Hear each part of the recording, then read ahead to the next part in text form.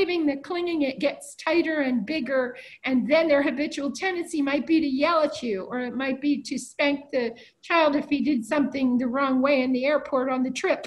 It can be anything, you know, and then the birth of action happens. That's this one. And the thing about craving and clinging that's tricky that I want to show you is both of these have a description word, and that is grasping. They both feel like you're immediately craving, you're wanting it like this, or you want to push it away, but this powerful feeling, okay, but then when you start the story, it gets like grasping, and that grasping, but you can't teach this as grasping. Why can't you teach it as grasping? Because these are two distinct, different ones. And the Buddha made a big deal out of this, because if you cling to nothing, are you free from suffering? No, you are not. Because the big serious one is still there. You know, this one is still here, this guy. And he's very serious. Nobody gets rid of the craving all the way until they're an arahat. That's the deal.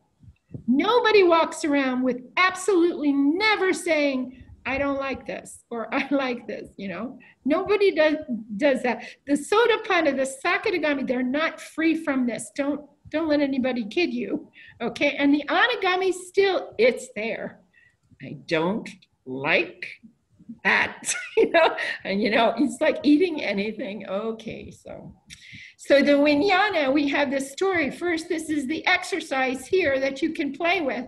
You go for a walk tomorrow and you try to just think for a minute. Can I perceive something without being conscious and feeling something? Can I do that? No. Well, can I feel something painful or pleasant without being conscious and without perceiving it? No. Can I be conscious without perceiving that I am by feeling that I'm conscious? No. See? So you have this little thing here, and when we start to have discussions about this guy or any of the three, we have to remember they're all happening together. See? I'm trying to tell you. And down here on the lifeline, the thing to remember is you're in the little car. They built it for you, and when you grow up, the seat is still perfect. It's like your car seat when you're a baby, but then it turns into a perfect car and it fits you now. And you're driving through life, okay? Like a little crystal car. But the problem with this is you're moving along. Everybody is. But what we do is we make a mistake. We open up the trunk like this, okay, if this is the back of the car, and we put stuff from the past into the trunk, and we try to load down the car with everything from the past. And then we can't have new relationships. We're stuck because, like I told you, when you meet the other person in relationships, when people were asking about that this week, you have these little baskets. If you're over 20, you definitely have a shopping cart in front of you that you're pushing around.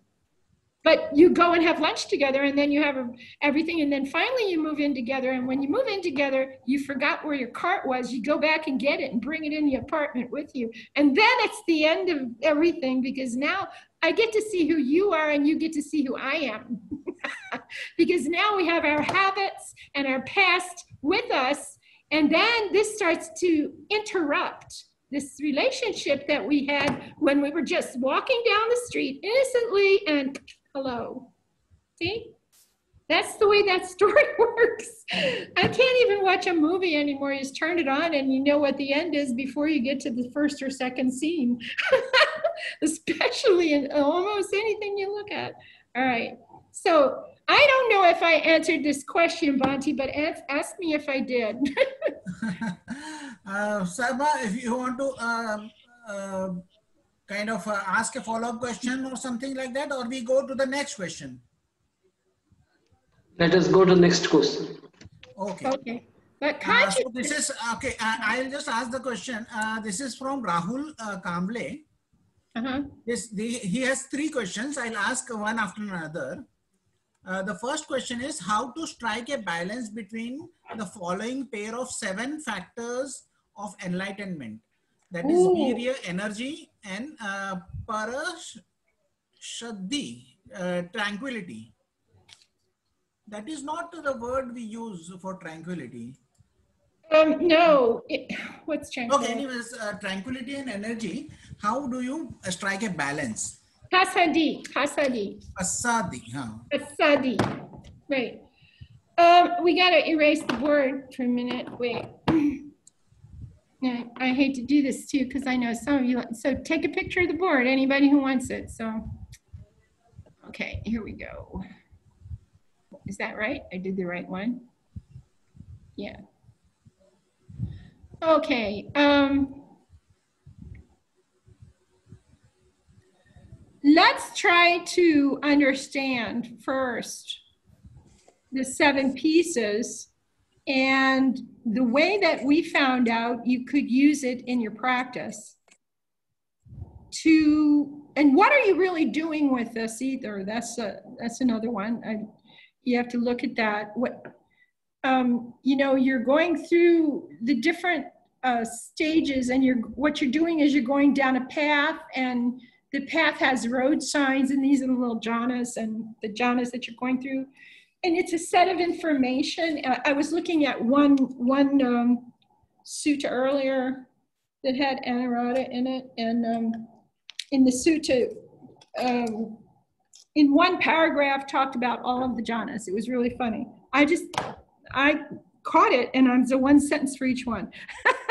And I thought, wow, he's really got it down. The different pieces that are in each jhana, what's coming up, what's going away. All right, but your whole thing that you're going through here is you are going down this path to reach cessation and then experience nibbana. That's what's happening. Okay. Now this is when you're practicing this for the purpose of the main objective. Some people come to meditation and don't want to go to Nibbana. They just want to be, feel better in life and be cool after work and rest and all that stuff. That's perfectly fine. But if you get hooked on this, the way I did, oh boy. So you really love this because every day there's something new you learn. And you think you're in a retreat and I'm trying to help you with a retreat, but when you come to a retreat, I'm all of a sudden in training again. And I find out new things from every time I work with a group of people. Now, this line, I'm going to do it. I like to do it the way this one monk designed it. I'll show you what he did. He called this one is mindfulness, okay? And then, he kept the idea of this is a teeter-totter. Well, I did it backwards, didn't I?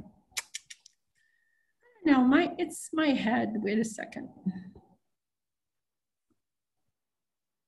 Let's see if I can do it again. Okay, one more time. It's a teeter-totter. And the way he talks about it is he likes to put it with this piece here.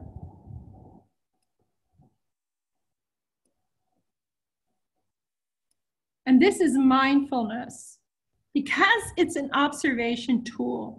Now, in a lot of times when people define mindfulness, they don't talk about it the same way we do, but we realize that the mindfulness was to pay attention to what you're watching because we began to discover what the Buddha was actually doing.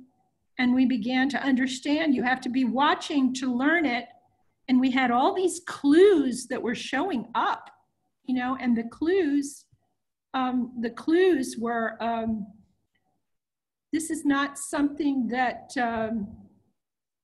you're actually trying, well, how to say that? You are actually trying to discover something, and you're trying to discover how everything works, okay?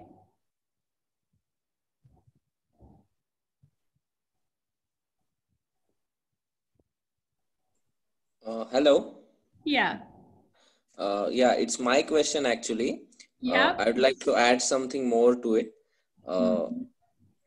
When we are Yeah. in terms of energy and tranquility, my question is that Yeah. I understand we have to take efforts all the time to develop wholesome qualities and let go of unwholesome qualities. But with the experience of meditation, we experience tranquility. But what I experience is that experience of tranquility is so nice that it doesn't let me do something more out of it. Like I feel content with it and I don't feel like doing anything. I feel relaxed with that and I don't feel like doing anything more. So I don't know how to strike a balance between taking right effort at the same time being Okay, so stop relaxed. a minute. So what are you doing with that tranquility? Tell me what you just did. You just said, I really like this. I'm going to stay here. Ooh, yummy, yummy, yummy. You know, and then they invented esoteric Buddhism for people who just like that. And then that group of people who started that group of Buddhism, they decided that is Nibbana. They liked it so much. And so this tranquility, if you just sit in that and just decide that's what I want to do. And see, there's a lot of I want in this, you know, and this is not a very good drawing. I'm going to do this again. But so what you actually did was what I did on the other picture. You know, I was showing you how the craving works. And what you're doing is I'm going to sit down in meditation and I close my eyes and you're maybe doing your, I don't know, what's your object of meditation? What is it? Your object of meditation. Yeah, my object is has been forgiveness and also the metta, the loving kindness. Well, first of all, you can't mix the two practices. No, I don't mix two. Are you doing the forgiveness program right now all the way through? Is that what you're working on? No. In India, 3 months ago, in month of May, I did my retreat, 10-day retreat, 7-day retreat. Yeah. And okay. I was asked to continue forgiveness for a little while. And after a point, I let it go. And I again reverted back to loving kindness. So since then, I have been doing loving kindness. Okay, see, I don't know. I'm not sure how in Goenka, geez, I don't know how in there they do forgiveness. But with us, it's a program. And we forgive ourselves until someone pops up, then somebody comes up and we start forgiving them, and then they forgive us. And then we keep saying a line, it's an affirmation of I forgive myself for not understanding, or I forgive myself for causing pain and suffering to myself and others. And it's a Dhamma practice. So when I say, you know Dhamma, right? Okay, so as in Dhamma, okay, the idea of generosity, it's generosity to yourself to forgive yourself. And when somebody else pops up, it's generosity to forgive them. And when they get to the point, and they do, if you do this right, where they forgive you, it's generosity to them to help them be able to forgive you by accepting it. You understand? So it's a really super duper generosity practice of forgiveness, and it works a special way. People are telling me they go crazy with it. It's so beautiful, because if you do this properly, when you're forgiving this other person, all of a sudden they forgive you, and it's like a whole big thing just fell off of you, and you just get so full of joy and contentment, and you have such tranquility, and it lasts for a long time. But then you keep going with the program, because then if you open the door in one person, you have to convince your mind it's okay to forgive, because most people haven't been forgiving anything during their lifetime in a lot of countries. And so you have to convince your brain it's okay to forgive. But once you open that gate, and somebody comes through like that and goes all the way through, one guy had 11 or 12 after that came out one by one and worked on him individually until he forgave everybody. And he was so free and so light. unbelievable in life and in meditation. All of what we're doing here is all about what you can use in life. See, now I'm going to explain this the way we teach you. Listen carefully, okay? You'll be familiar with part of this, but some of the terminology is going to be different, okay? Because we don't do this quite the same way, okay? So mindfulness for us is observation power, okay? And mindfulness has a couple qualities. It helps me remember to keep my meditation going when my mindfulness is sharp. It helps me to remember if anything blocks me or gives a barrier to my practice, a hindrance. It helps me remember how to escape, because the Buddha actually did find an escape and an antidote. And it wasn't just the super mundane nibbana. It was all the parts of the escape you can use in daily life until you finally get to that super mundane nibbana. You see, it's a little different. So when we're talking about this 7 factors of enlightenment, I'm going to bring you back here because I want to stick with this question. You look at the pieces that are involved, and the pieces are first investigation. The second one is energy. The third one is joy. The fourth one is tranquility. Okay, the next one is your concentration, and we call this collectedness of mind. We don't like to say concentration because I don't ever want to see you go like this on the breath or on metta or on anything. I want your internal mind open so you can see what the Buddha saw and learn it the same way he did, the way it's talked about in the text. I want your experience. My job is just to point and keep you on track so that you can experience this the way he did, and he wants you to do it according to the text through direct knowledge. And direct knowledge doesn't mean just I'm going to go meditate together with people. It means inside you have to see how it works yourself in order to believe it. So knowledge and vision comes before knowledge and wisdom. We don't work just for knowledge and wisdom.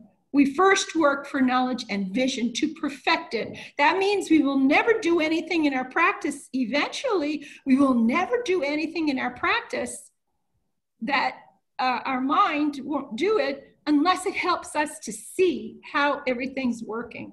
The last one of this means to you, concentration would mean productive concentration. So what did the Buddha mean by productive concentration?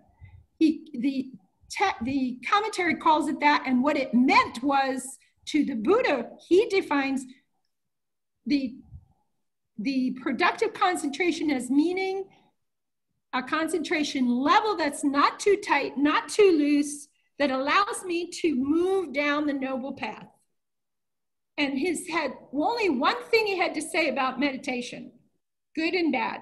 You know, good meditation, he told Ananda, is any meditation form, but as long as it allows you to move down smoothly down the path and discover what he discovered, it's good. If it doesn't move down the path easily for you, you need to retune, refine, figure out what's not quite in alignment in the instructions somewhere and didn't match what he said. Otherwise, it would be easy to understand. It would be immediately effective in your life. It would be inviting deeper inspection for you to see how everything really works, every piece of it. Like, your question's good because you're asking about this and you're asking about this, okay? Look at this now. The other piece was with the meditation, if it's operating correctly the way he was doing it, it's never going to change. He said to Ananda, it's untouched by time. That means for generations, as long as you're repeating his instructions and you're understanding them correctly, that's the catch, precisely. And you do the ingredients of this cake mix this way and blend it the way I'm telling you, you're going to get the same cake. That's what he kind of said. I'm a cook, you know. Okay, so this one, you know, your tranquility, your concentration. Last one is equanimity. Now, these are interesting because a lot of times we hear people talk about these as if we're not going to talk about them till we're way into the fourth jhana, and we're not going to talk about them, how they operate. But then what we figured out when we were practicing, they are actually operating, and they're important from before the first jhana even starts. And you have degrees of understanding and degrees of how they actually hook together. Because what we want to see these do, we don't want to study them 1, 2, 3, 4, 5, 6, 7. We want to study them as seven pieces, but once we meet and greet them, we know who they are. As soon as we do that, we want to see them do this and come together and be the 7 factors with the power of the 7 factors. Now, why are the 7 factors so important? If you're actually working on the path, they're very important. Because we hear in the Saṃyukta Nikāya, and Bhikkhu Bodhis, you go to page 1596, and you start reading the discussion section on about the 7 factors of enlightenment in terms of the, what is it? In terms of the nutriment, is it nutriment or is it denutriment, not feeding it or not feeding the hindrances. It's all about the hindrances. The Bojjhanga section, I thought it was going to be all about the enlightenment factors. But when I got there, it was all about the hindrances. And it tells us a big secret about our barriers, the trouble you have in your meditation, the hindrances of uneven, too much or too little energy, too much or too little tranquility, all of that, it's all right there. And what it's basically saying is, when you pay attention to a hindrance, no matter what it is, it will not allow the 7 factors to come up and to become balanced like they are right here. And this is sort of a picture of it's sort of level. But what happens to you in your training, this is a seesaw that goes like this, doesn't it? It goes like this. And if you have too much energy, what happens? You have restlessness, don't you? You have restlessness that occurs. You can't sit long. You got to get up. You got to walk. You got to move.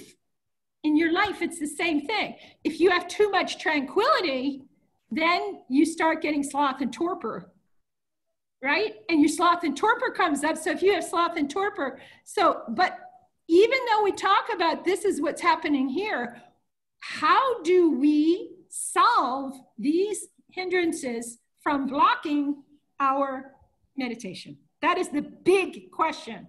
And I can tell you, and I can teach you the laws of meditation that we figured out. I can show you all kinds of things, and tomorrow you'll forget it and you'll do just what you're doing now. It's funny. Everybody does this, you know, we all go through this. So when I teach you, I have to teach you the exact same way. If you feed a hindrance, it will get bigger and stronger. It will come up and stay there longer. That's the truth. Now here's my nursery rhyme. You ready? Leave them alone and they'll go home, and they'll leave their disturbances behind them. Because why would I make a nursery rhyme like that? Leave them alone and they'll go home, and they'll leave their disturbances behind them. They'll just go away. They'll fade away. They'll not come back up anymore. So look at how do you pay attention to something in your practice. I do, right? I pay attention to it. I do what? I'm meditating. Look, I'm meditating here on a chair. Whatever you're doing, you are meditating at an object here. Whatever it is. I don't care what kind of meditation it is, okay? And then your brain is still working while you're looking there. So you have mindfulness. Mindfulness is your observation. It has a couple of assistants. One assistant is called curiosity. And another assistant is called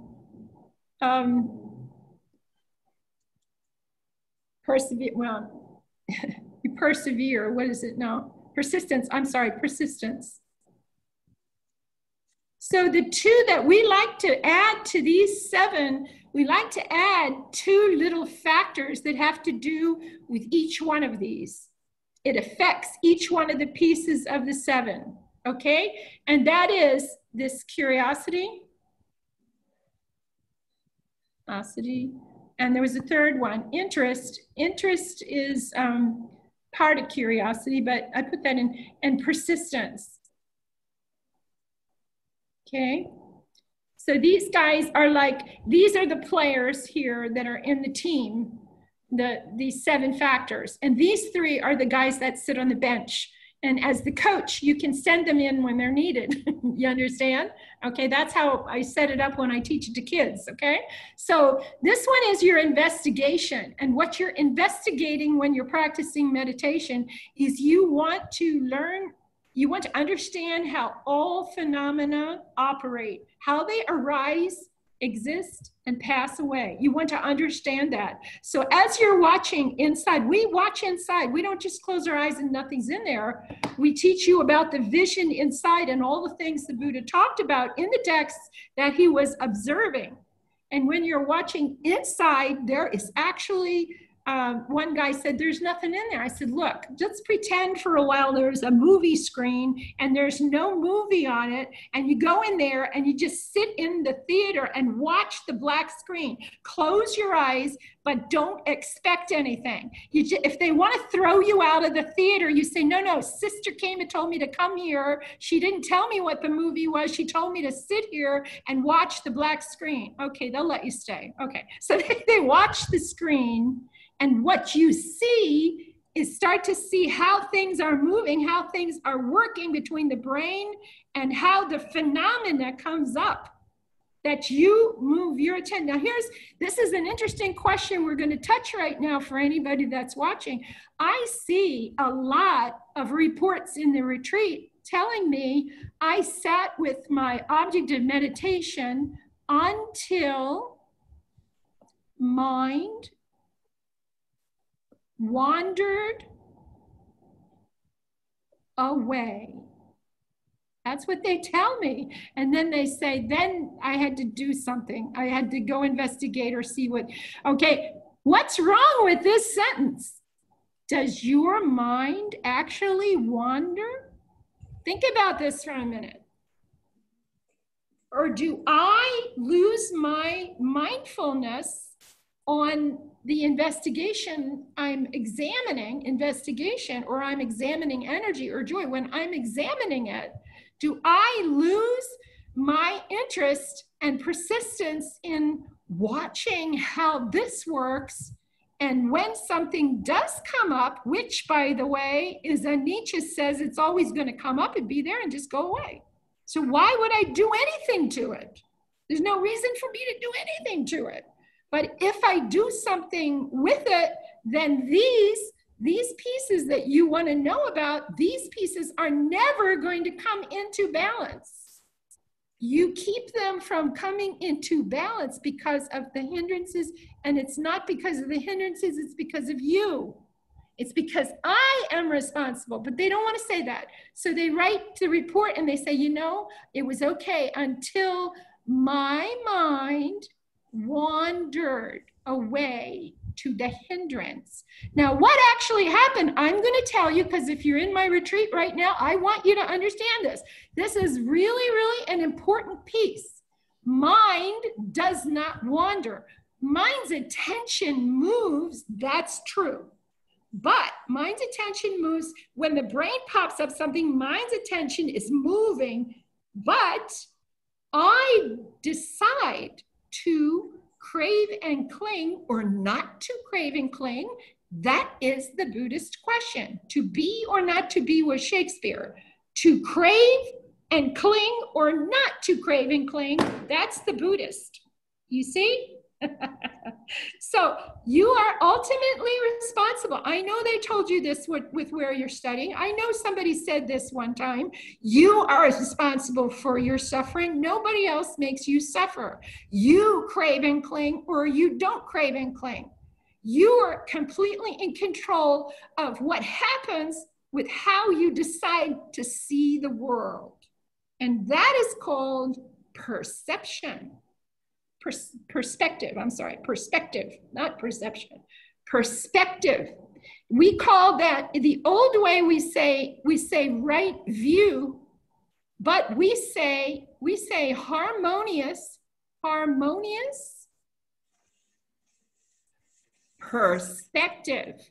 Perspective is your view, your perspective, her perspective, their perspective. Boy, that sounds like politics again. His perspective, her perspective. Okay, you choose every single day of your life. How am I going to look at the world today?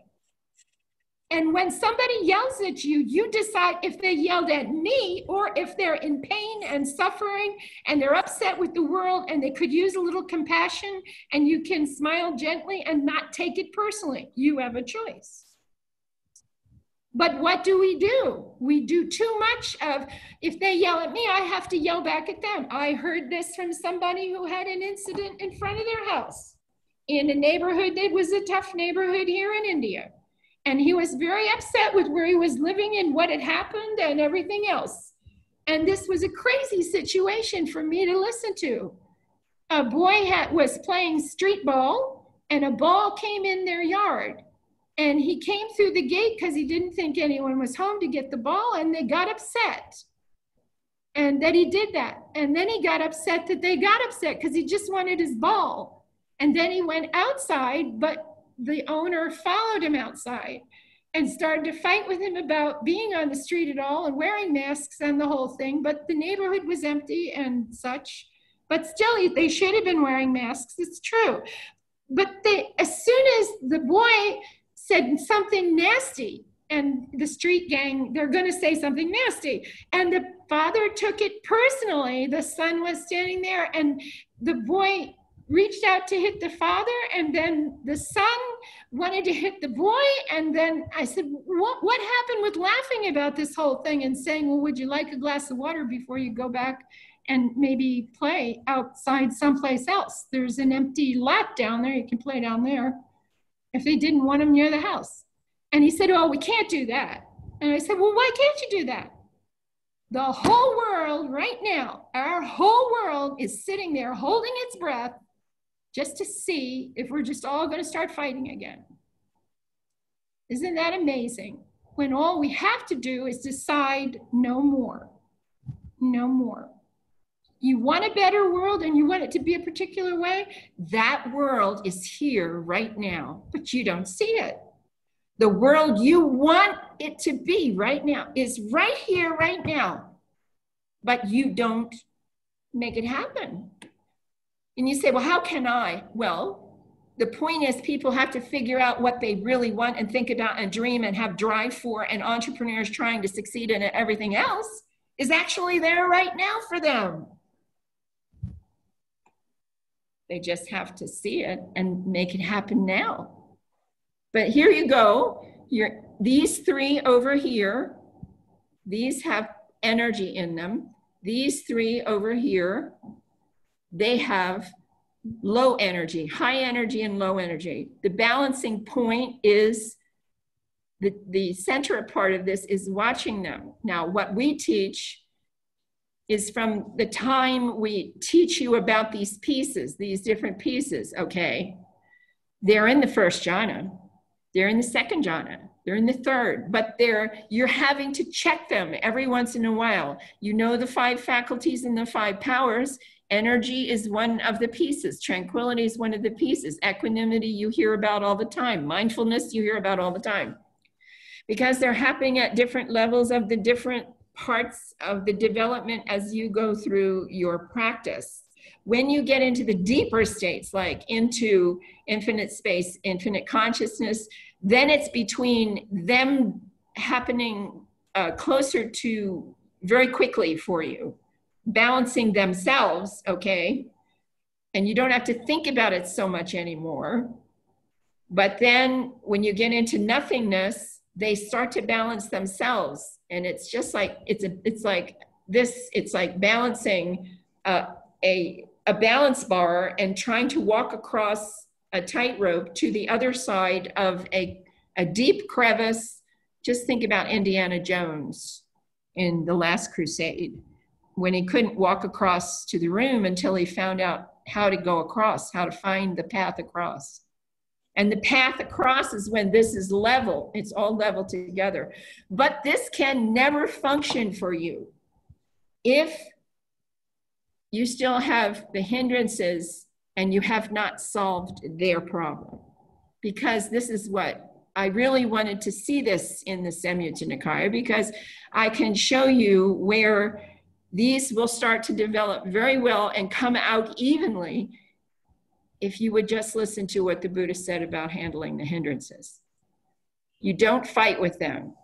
You don't have to destroy them, annihilate them, eradicate them, stop them, suppress them, or subdue them. All you have to do is relinquish them, abandon them, release them, allow them, just let them be. And then they will become destroyed, annihilated, and eradicated. Somewhere there was a translation mix-up, which wasn't a translation, but an understanding. There was a flip. We have to fight with these. You do not have to fight with them. If you don't understand, you need to read The Art of War and see why Sun Tzu was so famous for writing the book, The Art of War. He was teaching the army how to succeed to win the territory without damaging the people or the territory or even his own men. He was trying to teach the kings at that time how to do that, the emperors and stuff. And that's why that book was so incredibly famous. It has a lot to do with knowing the territory, knowing your strengths, knowing your weaknesses, understanding the biggest one is where the supply line is for the other army. If you know where the supply line is for the other army and you cut off the supply line, there's no more war. It stops everything. You understand? You get what I mean? Okay? But if you intend to fight against the other army, you could wipe out villages and destroy people and kill the cropland. And today, you're talking nuclear types of things. You would be just ruining whatever you played with. The boys and their toys are out of their mind right now, see? Because if they play with any of the toys that they have, they set up a situation where nothing of value is there anymore. So in this case, in your practice, if you fool around with this the wrong way, you want to know how I can have more tranquility. That's not the game. The game was, what was this for? What was this for? Okay, and here's what it was for. Over here, like we'll pretend you're in the, well, let's do it down here. Let's make a little more room, make more sense here. We'll just make a little bit more room. Anyway, your mind does not move, guys. I gotta tell you, your mind does not wander. You decide to give up your mindfulness, lose your curiosity, give up your interest, and then you decide to move over to a hindrance. That's what happens. That's actually functionally, we can wire you up, we can see how you do it, we can see how it happens. It's not the mind, it's me personally. So the big thing was the way to get into the cessation, into the last part. How do you get through that door? Cessation has a door, an imaginary door, if you will. Let's pretend that cessation has a door that is shaped like this. And the lock is not a normal lock. The lock in this door for you to go through to fall into cessation and then come out of it and experience Nibbana, this lock, it's shaped like this. And the reason you couldn't find it is because you were hunting for the wrong shape. You have to put something in there, you see, and then turn it. And the door just opens and you fall through. And what is that you put in that lock to open the door to fall through to go into cessation? It's this. This is what it is. It's this, perfectly balanced. And in by the time you get to nothingness and neither perception or non-perception, you can't even go there unless this is perfectly balanced. If it tips, you fall out. If it comes back in, you come back in and experience it again, you can fall out. Nothingness, those two levels are really like that, you know. You have to really get perfectly. And the thing is, but you don't control it. You don't make it get perfectly balanced. Isn't that funny? You just prepare the soil for that to happen. You know what bhumi is? Bhumi means the perfectly prepared soil so the plant can grow. In this case, so the knowledge can grow and the wisdom can grow, is the bhumi. And the bhumi is understanding how all this stuff fits together so that it can grow easily, the plant. In this case, we're talking about the balancing of these 7 factors of enlightenment. And also, I was trying to figure out, do they have a, let's look at this. Do they have a causal relationship? This is another interesting part about these guys. As you're doing investigation, you're learning to watch very closely. And in order to watch very closely, you have to have the right amount of energy. So these are cooperative. And then this has to come so that the investigation is easy to do and it's very clear. You have the right amount of energy and not too much, but not too little. Then the uplifted joy happens in the first jhana, and that's how it happens. The deeper joy, the mudita later on happens. This is the mudita factor. How it works is when these are in balance. When you tilt it, if there's too much energy, what do you do in your practice? You say, I will sit with tranquility. You can say metta with tranquility and then see what happens. Tell your mind, just say metta with tranquility and sit and see what happens. If it's too much tranquility and you start to have sloth and torpor, what should you do? Okay, you say more energy, more energy. You're in charge inside. It's wisdom's eye functioning inside. Who's there was the big question, even in the time of the Buddha. With the misunderstanding about atta and anatta, okay, when we just say self and no self, everybody gets really upset. You're a nice guy, you're a handsome guy, you're a self, you're a personality, you don't want to give that up. I want my atta, you see? But what if I could explain it to you a different way that you wouldn't get so upset? If your atta is me, it's the self thing. And the problem is when I say it is, the whole experience is me, it is mine, it is myself. That's a very heavy thing to carry around, isn't it? A very heavy thing to carry around in life. But if you come to understand, what would it be like if I lived a few days and I didn't take anything personally? Because atta makes you take everything personally. Somebody yells at you, I bet you go like that, and then you want to yell back. You're right there ready to say something else back to them. See? That's the atta in both people. Now, when the person is practicing anatta, the no atta, there's no atta practicing it. This is not me, this is not mine, this is not myself. This is this guy. His dog died on the weekend. He's really miserable. He came to work and he's yelling at me. I think what he needs is a cup of tea. So you kind of start sending him loving kindness out of your heart. And as soon as he shuts up, you take him and get him some tea or ice cream or whatever you want. And then you talk to him and listen to what happened to him. And you're going to find out this person yelling at you, this boss, this delivery person, the supervisor, whatever it was, there's something wrong going on. And if you can listen long enough or watch closely long enough, you'll find out you can ease the person's pain by giving them some space to talk or giving them something, you know, tea, coffee, crackers, cookies, whatever, you know, to a little bit of time to find out what really happened, and everything will even out between the two of you. You don't have to give them advice, just watch, just listen, smile, be supportive, that sort of thing. Anyway, this anatta is not you disappearing.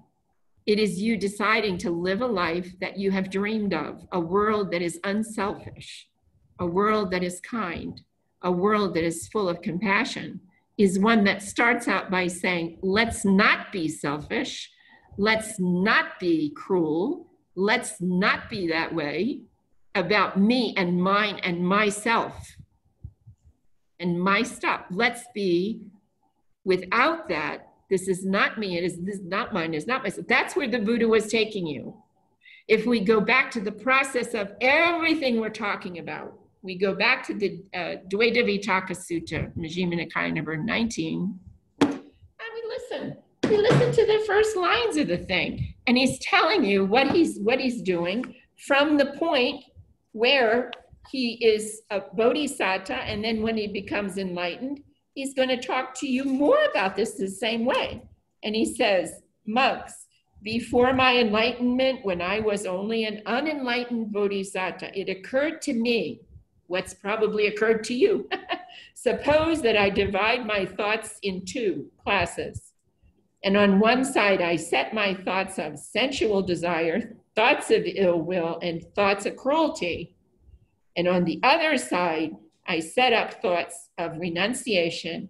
And you do the opposite of ill will is loving kindness, right?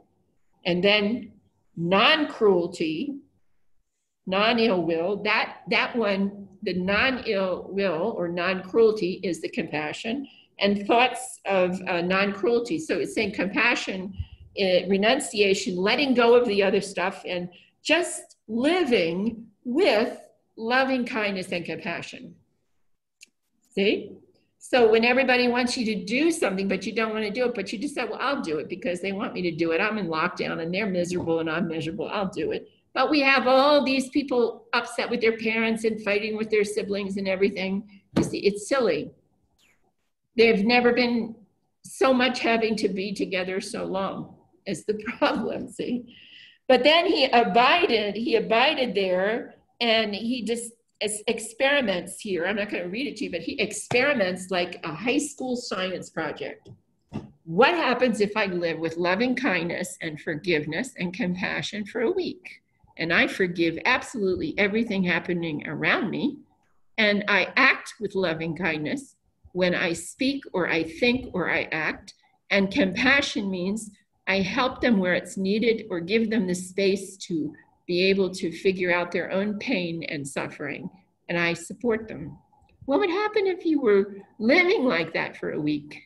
And then over here, well, what would happen if everything is me, it's mine and myself, and don't touch my books and don't touch this and don't do that, and I want my space and I want it now, and no, I don't care, I don't want to do it your way, I'm going to do it my way, but my way is better.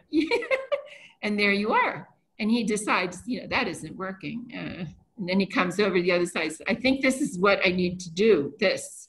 And after he's awake, he says to us, we have to keep the 5 precepts. We have to. They're a guideline structure. If you keep the precepts, the hindrances won't come up, he explains again and again and again. Okay. And then he tells us in 22, he says, listen to this if you think I'm silly about the hindrances, and I know it's kind of the opposite from some training. You're not supposed to spend any time with them at all. This story of the Aṅguttara Sutta, Majjhima Nikāya number 22, is very special to me because in it, I found the order from the general. If I was talking about the 2 armies or something, and the other army was the hindrances about to invade. But the general on our side, he knew how we could beat them by stopping the supply line instead. And just they wouldn't have enough food. They'd have to go back to their country and they wouldn't be a war. He knew that. So, but his men, they wanted to attack the other army. And so this is the same story here, a different way. This monk, he wants to engage the hindrances when they come up. To engage a hindrance, it means over here, you leave your object of meditation when this guy comes up. And you want to know what that is. And so you go over there with your attention instead. You see? You go over there. And when you go over there, you're leaving your object of meditation alone. I don't care what it is, breath, whether it's breath or loving kindness or whatever you're doing. And the Buddha said, don't do that. When you leave that, then you fail at your meditation. I've never taught that way. So what he says to him when he comes back, he says, misguided man, to whom have you ever known me to teach the Dhamma in that way? Misguided man, have I not stated many, many ways how obstructive things become obstructions and how they are able to obstruct one who engages in them? So basically, he's giving the command, do not engage the hindrance. Abandon it, relinquish it, leave it alone. Do not engage it. The moment you engage it, what will happen to your precious 7 pieces here?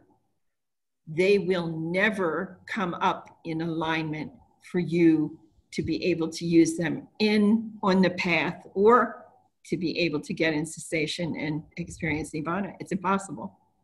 So in the Saṃyukta Nikāya is telling us the title of that discussion, and the title is about, I will teach you the nutriment.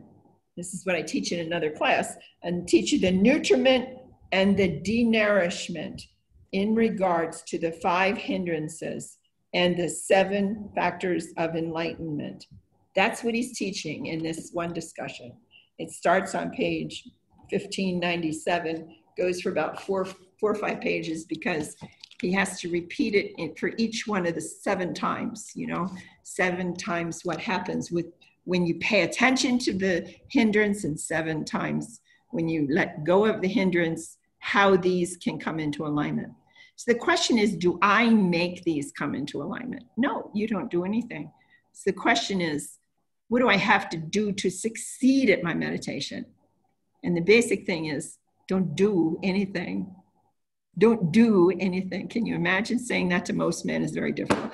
Very difficult to hear. They want to be the first one. They have to be in control. They don't believe the ship can cross the ocean if we don't have our hands on it, steering every single second, because I'm the one that's gonna do it. I have to say I did it. All of that belongs to who? It belongs to cousin Atta. She's got a hold of you. Atta has a hold of you. Cousin Atta or Auntie Atta makes you think you have to control the meditation in order to make it happen.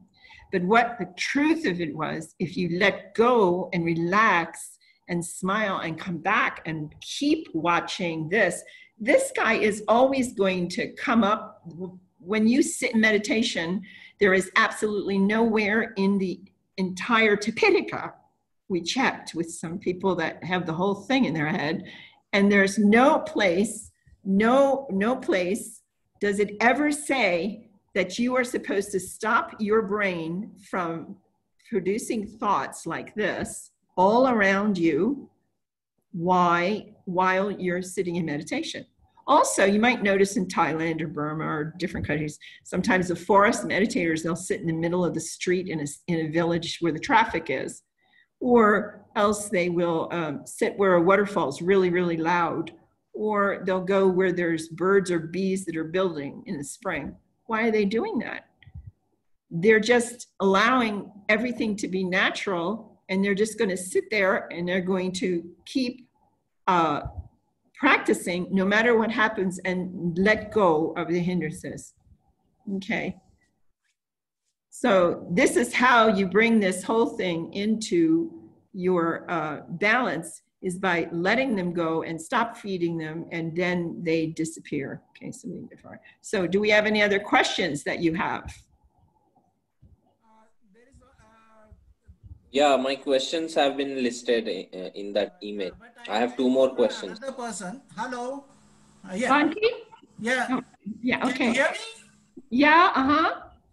Okay, see, there are 3 questions given by him, but I will go to another person and come back to questions of Rahul later. There is a question by Stephen Tan. The question is, when I do 6 directions, the feeling change to space expansion, and after that calm. Radiate in 6 directions, but sometime it is stuck. It just stays and can't change direction. Am I supposed to just observe the feeling of calmness? At time, the feeling of metta just disappear altogether. Okay, that's a big question, but I think I got it. Okay, so let me try to get out of here. Whoops, yeah, there we go. Now, there's a lot of discussion that happens when we're in retreat with beginners. This always comes up, okay? And that is, how much do I really have to have the power of metta to do this meditation? How much does my feeling have to be? How much? Part of this is, you know, I have to make it big and strong in order to be successful because our whole world revolves around this, you know? Well, that's not the case, all right? If you go back, I can't get people to really read these instructions very carefully, and I have tried to tell people when I send you the written part of the instruction that you need to read it and read it and read it, but read it with a highlighter and highlight it as you go through it. The instructions are very specific. If he memorized them, and in the early films that we did back in, 2003, 4, 5, 6, 7, back then, he was reciting it. Bhante was just reciting it verbatim. I never could really memorize that very well, but he was brilliant with this. So when you practice loving kindness, you first remember a time when you were happy. Do you remember that line? That's at the very beginning of the instructions. It's a warm, glowing feeling in the center of your chest. And it's a happy feeling, a secure feeling. And you take that feeling and you put it into your heart. And the first thing you do when you practice is you send loving kindness to yourself. And I tell people ever since I've been in India, it's like a waterfall. Go and sit under the waterfall and enjoy the loving kindness coming over yourself and like filling up inside you first. The very first step, even in the Visuddhimagga, it sits there. Because somebody wrote a book recently and the first thing they said was the Karaniya Metta Sutta does not say to send any loving kindness to yourself. Stop that. And I'm there, whoa, my gosh. Whoa, my gosh, what are you doing? And then I kept reading. And when it got to the translation, translating the Karaniya Metta Sutta, the funny part was it says that you send this metta to everybody who's female and male and fat and skinny and wide and tall and this and that. And I said, wait a second. I'm fat and I'm a female and I'm sitting here. That must mean I send it to me too. And then there's a problem when you say don't ever do that to yourself. Because in the world right now, if we took 1,000 people right now, a large percentage of them standing right in front of you, they hate themselves. This is the problem right now. They hate the world and the way it is, and they hate themselves. This is an issue. So not only do we have a problem of forgiving ourselves, but forgiving the world and the world leaders and the embezzlers and the thieves and the military and the boys' toys and the rest of it. Forgiving the whole thing and getting free of it so we can work in a present time. But first we have to love ourselves because the fact remains and nobody can change this. Do you see this safety pin? You see it? See it? Can you see the safety pin? Can I give you the safety pin if I don't have it in my hand? I can't give it to you.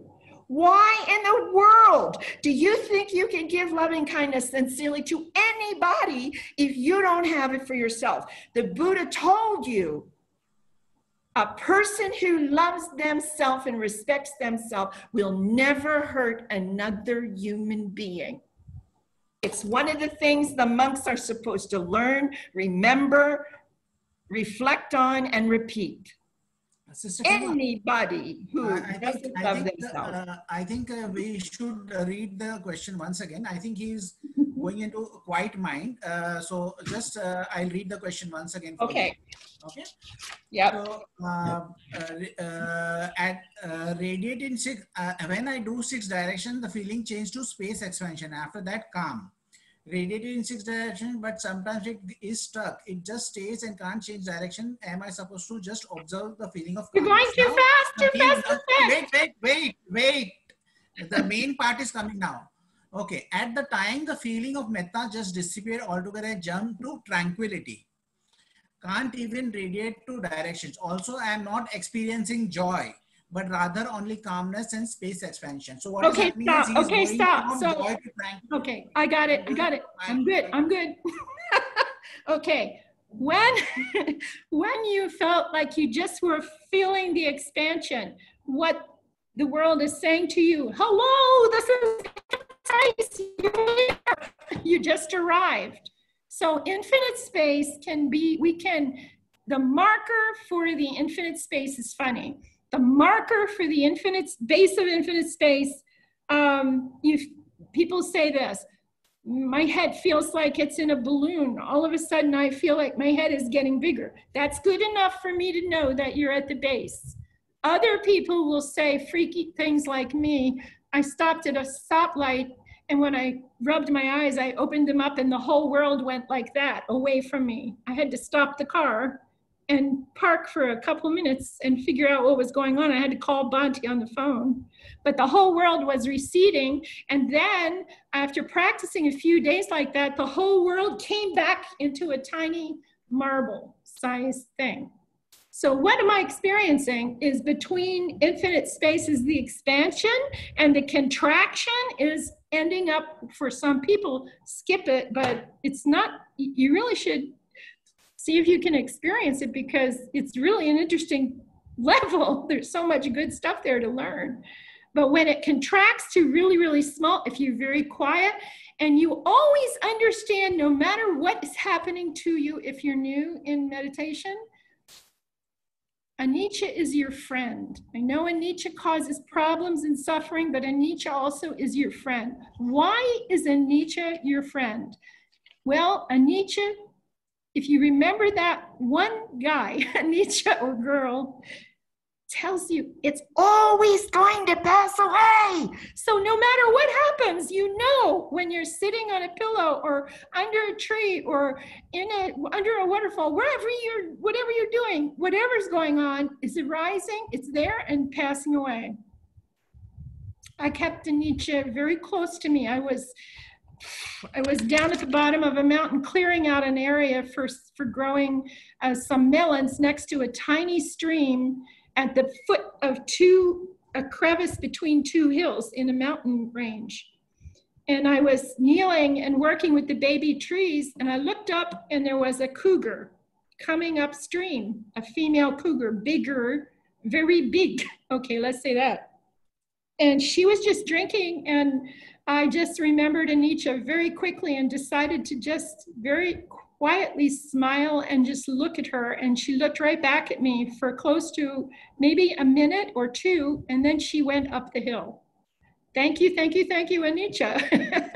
You know, anicca is a wonderful thing. Somebody was angry at you, it's just a priceless thing, okay? You always remember anicca. The infinite space experience that the person had was one of the sudden ones where all of a sudden everything's going out. And I like to see some other people having that, because sometimes I think I'm crazy. I don't hear many people tell me about that, because usually it's much smaller and much different, okay? After that happens, you can learn how to go back there and sit in infinite space. It's a beautiful place to sit for hours and hours. The Buddha spent his mornings practicing compassion while sitting in infinite space. And the reason he did that was so he could see as far as he could with his eye, his divine eye and divine ear, to find the people who were about to turn into arahats. That's how he found Pukarasati. That's how he knew where he was. That's this kind of thing. Okay. Okay, so that's that part. The second part, what was the second part, Bhante? You said it disappears. Okay, what happened was his metta feeling disappeared. Now, what's happening is, this is the process. You practice metta from your heart. And most people agree on that part. But most people are a lot of times, they're talking a lot. We don't talk a lot. We give just one, may you be happy, may you be peaceful, and then we shut up, let our mind get it, and we just sit with it. You see, when we do that, you start out, you can have a nice big feeling. Okay, that's great. But then your feeling is going to leave your heart. This is going to be the natural path of the body it is going to follow if you allow this to metamorphosize from loving kindness into karuna. You understand? Okay. So if you leave it alone, it's going to want to go up the torso, across the sternum, and land in the head. And when it gets up into the head, you really can experience this expansion thing. And when it stops and the metta is gone, you have to pause and just watch very carefully, and you will see that there is still a feeling, but now it's just like a little soft thing, very, very soft and quiet. And then when you're talking about joy, you'd also talked about joy and at some point having joy. And when the joy fades away, I fall into this tranquility. Well, that's the path. Whenever joy fades away, tranquility arises, because joy is the co-arising component or causal relationship. When it fades, karuna arises. When the compassion is very, very soft and it arose, okay, then when it fades away, you have this strange experience of being so excited when somebody else got the job. You know, it's crazy. Even if you were trying to get the job, you're overwhelmed with happiness for the person that just got the job. This is empathetic joy. You're experiencing this appreciative joy. And it's just joy, it's the same, but it's this element that you can bump into. I bumped into it. Some people just say, no, it's just joy, but it's just inside you instead of the uplifted joy that you like and makes you feel really light, you know, and happy. This is different.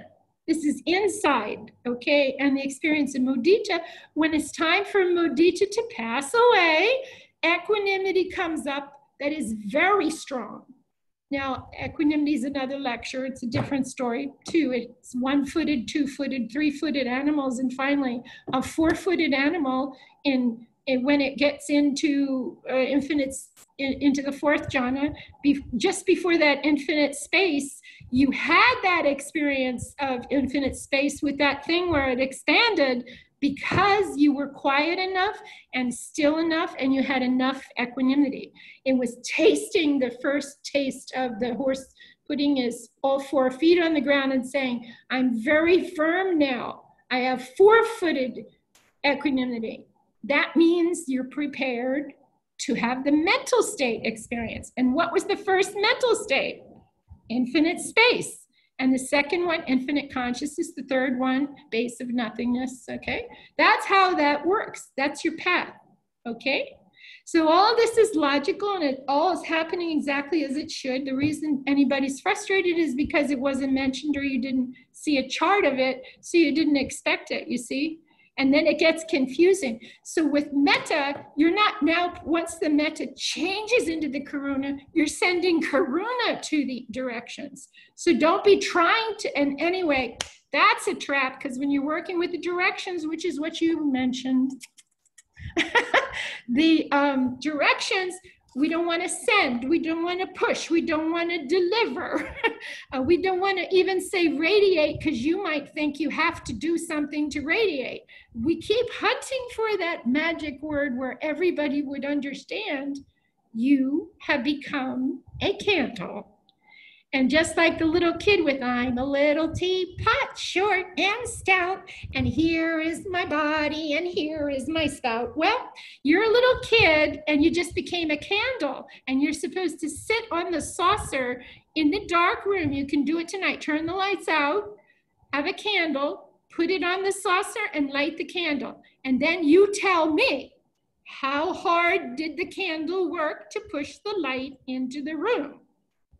That's how hard you're allowed to send loving kindness or karuna or anything to someone else. It's an intention of aiming the energy produced in your brain as loving kindness, of the metta, and aiming it that way, or that way. You can see somebody fall off a bike and you're in a taxi. Tell the taxi driver to stop, stay on the other side of the road, send metta toward the screaming people. Watch what happens. Just send it to the 20 people that are right there by the accident. Just watch what happens. You don't have to get involved. Me, I go over and pick the person up, you know. And but I mean, you know, you don't have to get involved.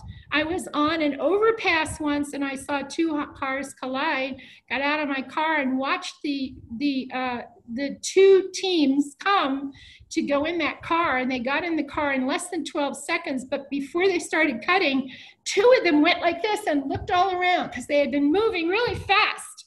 And I was up on top of the bridge and I was watching and just sending loving kindness, and another friend was with me sending loving kindness. And then the guy just went like that. It's like somebody said, take a breath.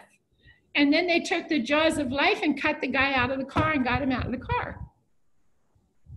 The best people in the world for you to watch.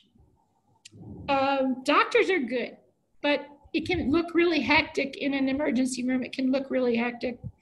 But the best place I've ever said to somebody, how can I see somebody who actually is living in the present almost moment, is a really good EMT team arriving at an accident with a few people that have been hurt. They are so good. If they're a good team, they are right there. They are nowhere else in their mind. They're in the past, the future. It was like this. It could be like that. What do you think? No. It's so like clockwork. And the Army field medic, we do not get to witness very much. But the Army field medic, the guys in the field, in the service, are unbelievable. I used to know some of them in Taiwan years ago. Amazing stories, amazing. Just so perfect, you know? They said they wanted to do medics because nobody would shoot them. I don't know, but it was. But the stories they would tell were so precise. The stuff they had to do when they were platoons were moving and stuff. I don't know of any other occupation I can point to like that. So number one, you had infinite space that you experienced and you touched it. Now with us, what we would say to you is ask you questions about, did it get softer? If you're interested in teaching, you want to ask the person, did it get softer? And what did it feel like? And you want, what you're hunting for is, you're basically trying to see if they can tell you what soft is, the difference from a coarse feeling to a soft feeling that just is there. You know it's there, but it's not vibrant like the metta was in the beginning. So for the rest of the time, when you leave metta, you don't go back to metta. One of the mistakes I make in my retreats when I coach, I forget to tell people to stop your verbalization the second day. And we're doing it much faster now than we used to. We used to allow the person to continue to verbalize the wish for maybe 4 days anyway, in a 9-day retreat or 10-day retreat for 4 days. And then I would hear him, now it's like if you say that you had the joy, I'm going to change you over and have you do the other people. We used to have to get all 5 pieces in place before we were allowed to tell the person to start working on other people instead of the one spiritual friend. Now, if the person smiles back, put them on the other people. If the person says, I experienced infinite space, put them on the other people. If they lost any part of their body, put them on the other people now. Because we can tell something has changed in the energy in the earth, really. And things are moving faster when we put you on this track than they did 5 years ago. This is why I like to do the season with Bhante if I can co-teach with him, because I get to see the interviews, and the rate of growth in the interview is so much faster now, but it's still secure. What do I mean? I mean that at the end of the retreat, if I talk to the person and they went to a certain point, they can explain everything to me. And what did I tell you about the Buddha's measurement for for the successful meditation was, if it's excellent or poor, was the growth of the person in their meditation, but also in their comprehension. And it's a balance. It's a parallel piece. So an arahant who becomes an arahant has no understanding to explain the Dhamma at all. Well, it's up to them what they're going to do with it, but they're very caught. They can't talk to anybody because they didn't keep up with their comprehension. That's why the foundation course is a good thing. And the reason I threw this open tonight was simply because we had so many questions. Everybody can grow from this, and this is bhavana. What we're talking about is development, what's happening. Okay, next question. Next question, Deepa has many questions, so I'll just ask one question first. She has given 6 questions, but the first question is, when one is having a conflict at work or dealing with an argumentative person, how can one use metta? Okay, one thing that's very interesting, it's always been interesting about this particular practice. You know that you can take it to work, and you've already seen some really good things in your reports you've told me, okay? But what's wonderful about TWIM is the fact that only one person has to know a great deal about some of the key pieces in Buddhism, and the other person that you're arguing with or having a bad life experience with or anything else doesn't have to know anything about it. Yeah? And so, my best advice to young people is don't try to teach them. Don't try to teach them. Don't do that. Let you teach Buddhism by your example, by you living your life. And some of the people that have been through our retreats have done wonderful things as a result of learning this. And then people learn from what they're producing in, posters and wonderful things like that they're doing where they work and how they treat people. But in a situation where there is a conflict at work, of course, you're not a rug. You don't put yourself out as a rug to step on. You don't do that. But you are very kind. And how does this work? If I understand a couple things, just a couple things, doesn't matter what people do, because I see them doing it, but they're not doing it to me. So you let me go away. Me goes away, and you look at it differently. You stand with a bubble. If you want to protect yourself, do you want to protect yourself? You put a bubble of metta around yourself and get out of the car and go into the building to work. Now you're inside a bubble of metta, just like if you can't sleep, you put yourself in a bubble of metta and go to sleep and say to your brain, now it's time to sleep, we'll let you sleep. Anything comes in a dream, you're not going to get you because you're in the bubble. You're protected. And you believe it, and you set that up as an affirmation, and you just go like this: I'm putting myself in a bubble and I'm going to sleep. I have a sore leg right now. I put myself in a bubble before I go to bed, and I usually don't wake up until about 4 or 5. Then I have to take a pain pill. Okay, but 4 or 5 o'clock, I can get a pretty good amount of sleep. In the conflict, the person doesn't know anything about this, but you do. So you've got the upper hand, even though they don't know it. There's no need for them to know there's an upper and lower hand. Okay, so what you're doing is you're in the bubble. And so you're perfectly protected. Don't start thinking about what you're going to say while they're saying anything they want to, but they're not saying it at you. They're saying it to themselves because you're not there, you're in the bubble, you see? So you're inside the bubble, and they're not saying it to you. They're saying it to a bubble. You can very quietly be receptive. You can make eye contact if it's culturally possible, or you can just be smiling to yourself. But you don't have to be explaining when they're just talking.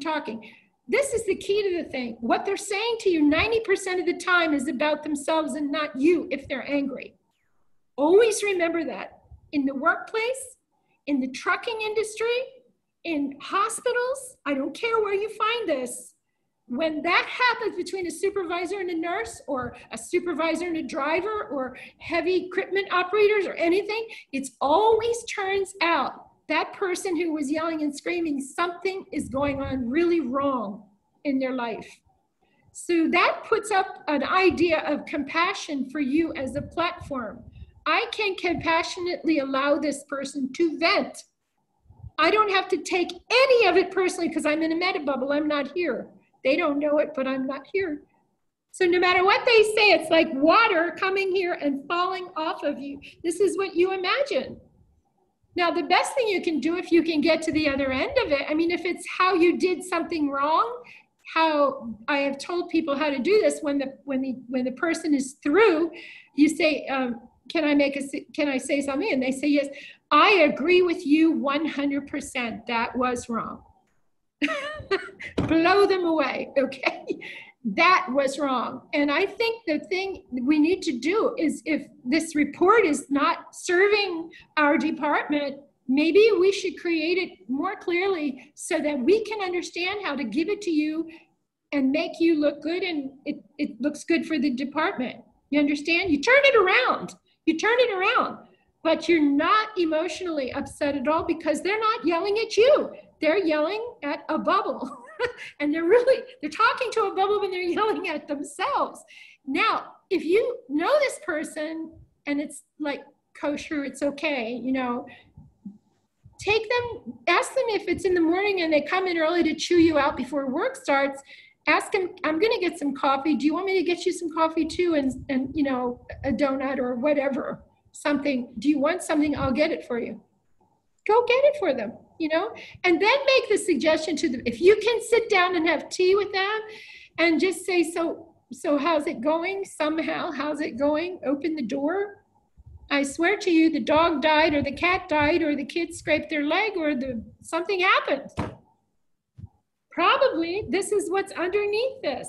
And people don't afford to go to a psychiatrist, this, that, the other, you know? So what do? They go to work and they vent on people, some of them. In Washington, we used to see this a lot, you know, and I was the human resources firm, and that's what I owned. And that's all we ever did. We'd deal with these people, you know. So you turn it around. That's the methodology behind it.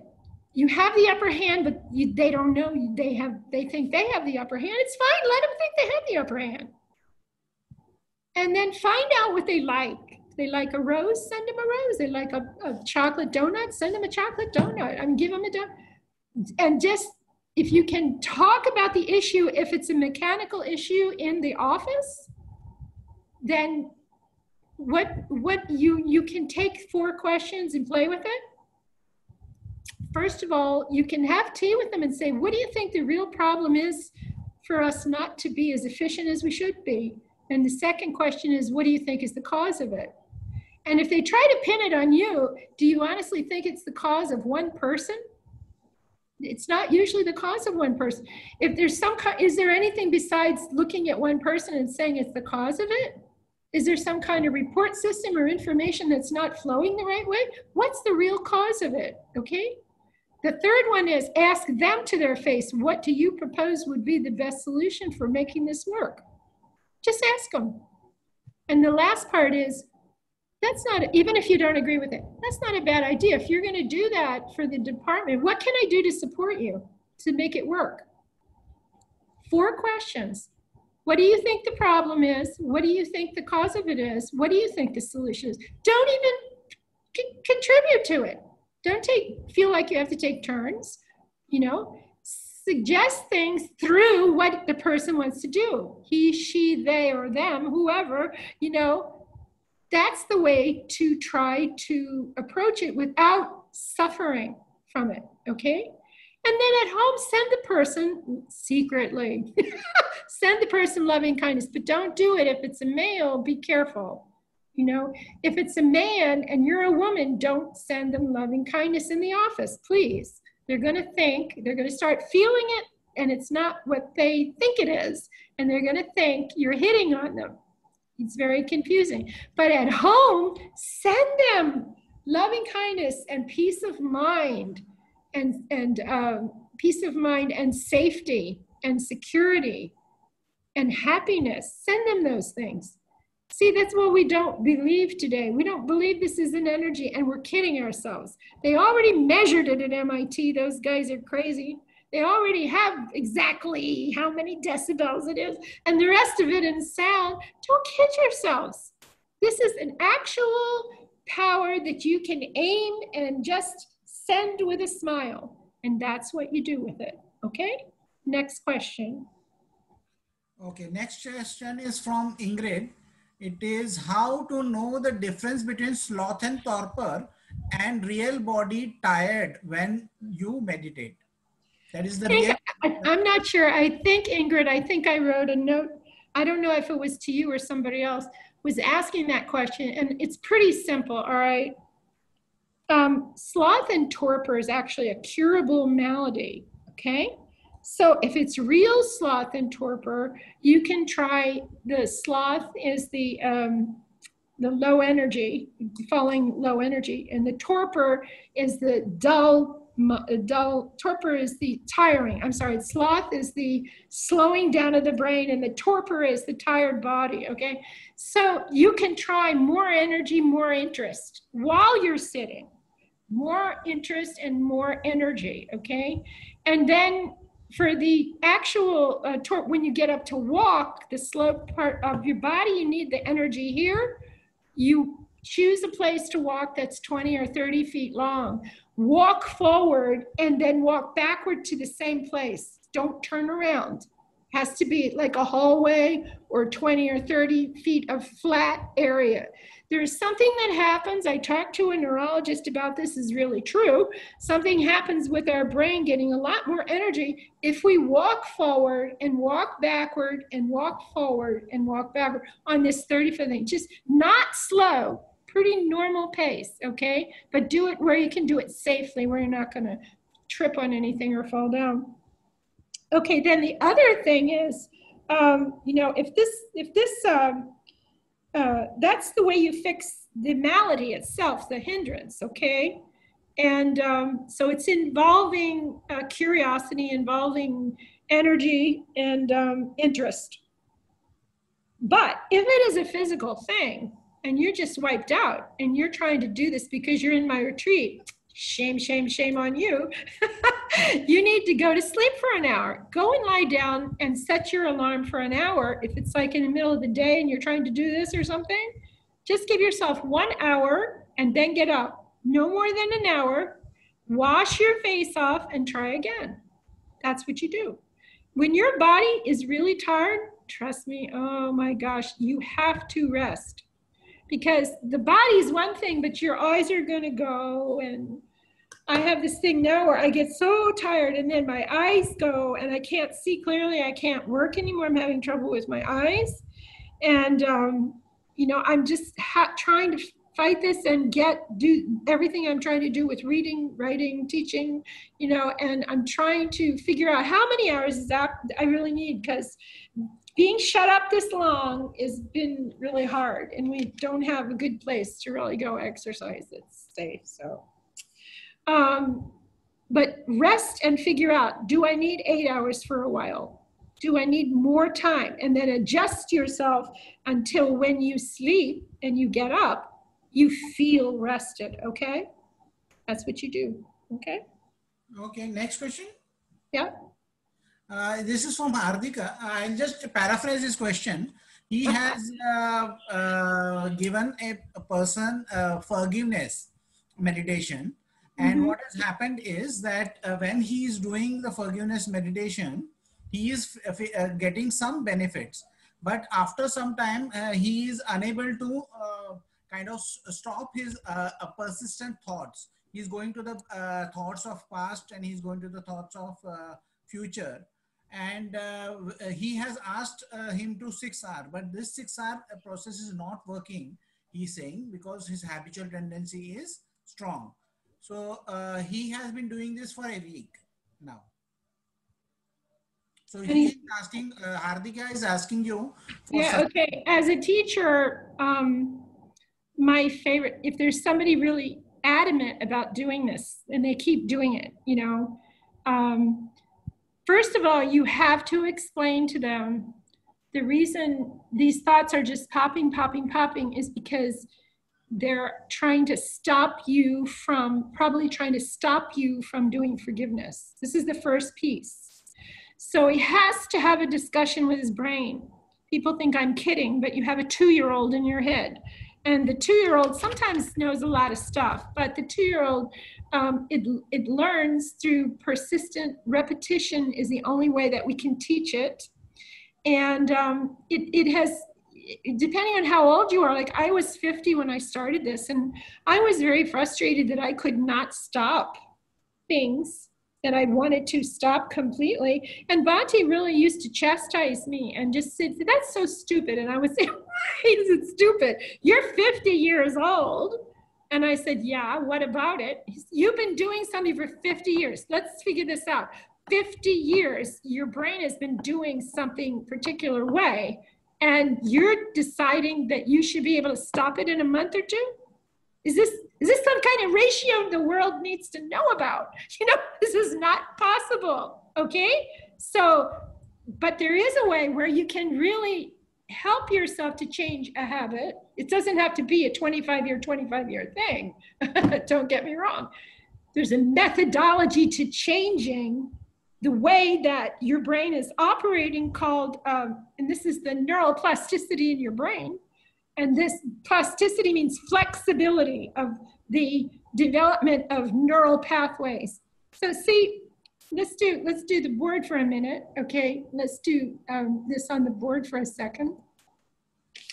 The way that, it's the wrong pen. Here we go. Start writing on the window. That's a good thing. So, okay. I like this because, you know, the lady who wrote the article that got me really interested in this, she had a beautiful picture. And her picture was a picture of a forest.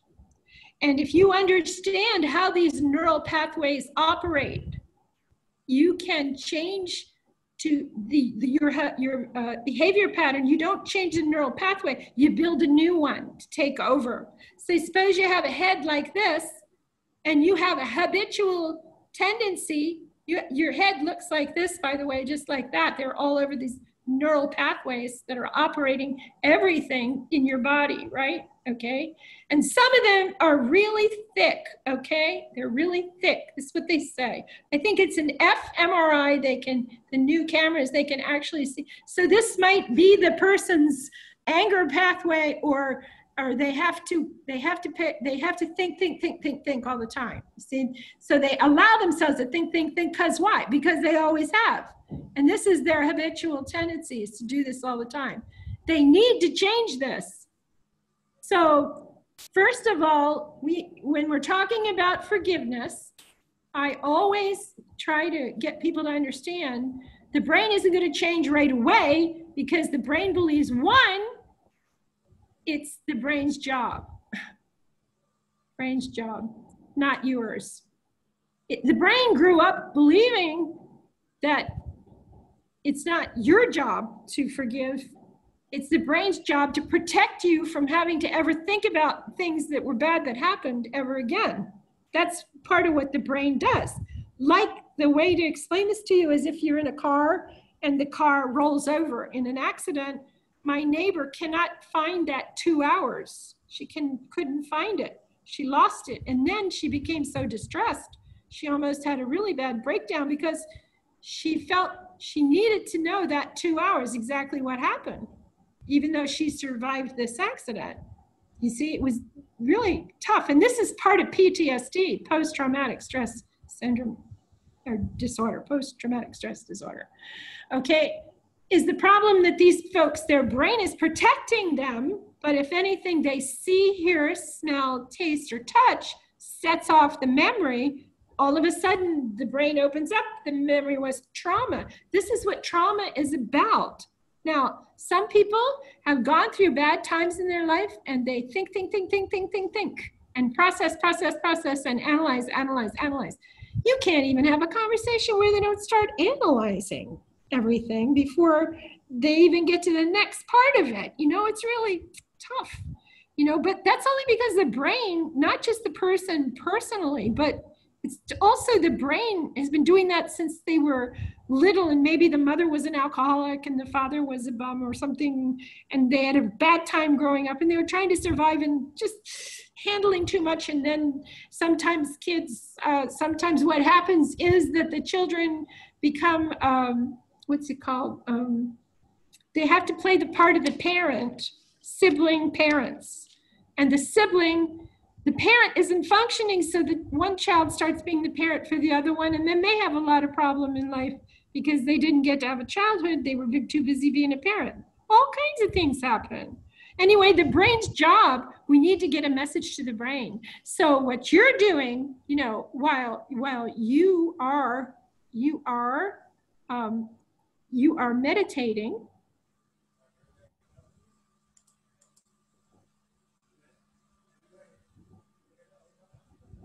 while you're meditating, these are up in your head, and you're teaching yourself the loving kindness and everything. And when you're doing forgiveness, you are saying this, but your brain doesn't want that to come up. You have to have a little talk with your brain. So the first thing is, don't forget you need to have a little talk with your brain. And the second thing is, you need to keep telling the person the same thing every single time to stop the thinking, and they can't do it. Now I'm going to tell you Ajahn Chah's story. Ajahn Chah, he was in Thailand at that time, and a woman from New York, she came to practice with him, and she had a terrible problem. She just couldn't stop the thoughts, and she couldn't make any progress. His remedy was really kind of cool. And sometimes when somebody has this very seriously going on, I have done it with a few people. And this one is the blue trash can. And this one over here, this one is,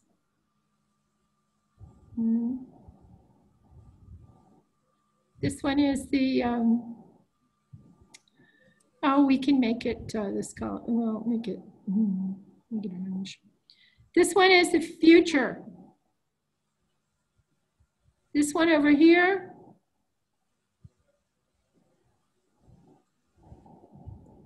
this one is future. This one is past. So this woman, she would not stop thinking, and she would come and talk to him. What do I do, Bundy? What do I do? What do I do? What do I do? Again and again and again and again and again. And he said to her, okay, he said he was going to send her home. He said he was going to send her home, and then he got this idea.